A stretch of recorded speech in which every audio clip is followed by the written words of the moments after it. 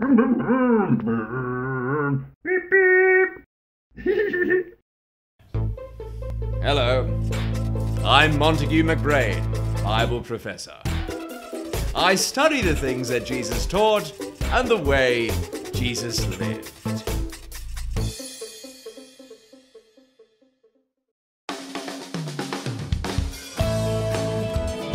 Ah, you're back. Now, you may have heard it said that Jesus told his followers not to worry about all the stuff you have and not to store up treasures on earth. Well, God's people have always strived to live out this teaching, but it's really, really hard. For example, dude, I love surfing. It's awesome. And I love Jesus. He's awesome. But the other day, I was out on the waves, and it was the biggest wipeout you've ever seen, and my board just went, it just snapped everywhere. So I wanted to get another board, but then my church, they needed some more money to hire another children's worker, so I gave all the money to them. And that was good, but now I don't have any money for a new board.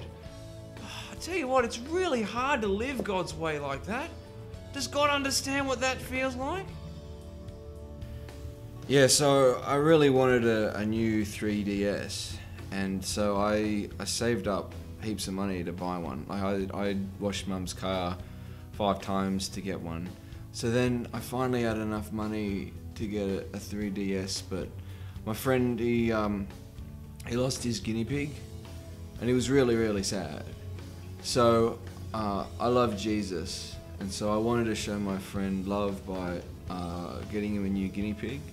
So he was really happy about that, but then I didn't have any money for a DS anymore, and that's really hard. Does God understand what that feels like? I read about this family. They used to live in Australia where they could have had all kinds of nice things. They could have had a really nice house or a really nice car.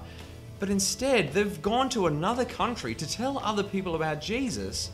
But sometimes it's really hard and they don't have anywhere near what they used to have. Does God understand? Does God know what that's like? Does God know just how hard it is to live this way? This is a question of enormous proportions. And to answer it, we need to remember that Jesus is God. Jesus had it all. He lived in heaven with God. He had the perfect life with everything he could ever need. And he gave it all up.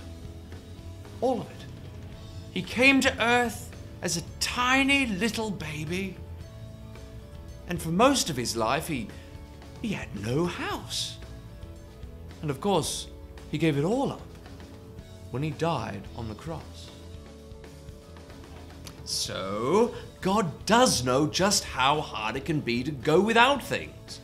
He went without everything, so he does know how awful it can be. Which means, when you don't worry about having lots of stuff, you are being like God. I'm Montague McBrain, Bible professor.